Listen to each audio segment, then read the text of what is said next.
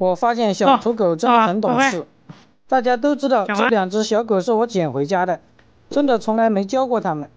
它们居然真的不吃手上的东西，而且边界感非常的强，没有指令不会随便进房间。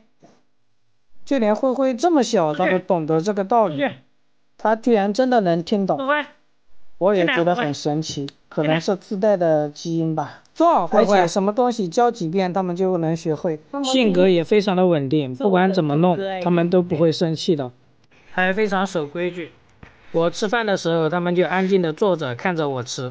最主要的是从小就知道在外面上厕所，从来不在家里，而且还非常的听话，真是随叫随到的那种。哎，真乖。请大家不要戴有色眼镜去看狗，小土狗其实也不差。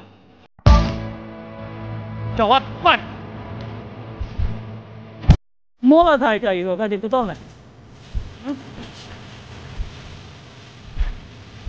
没吃点呀？也不吃。我这怎样？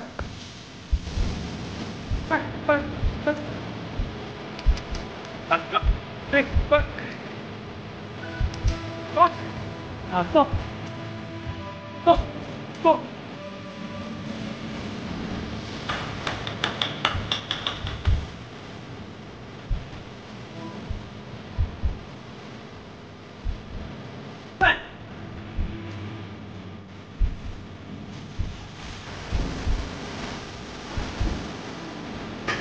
神经病啊！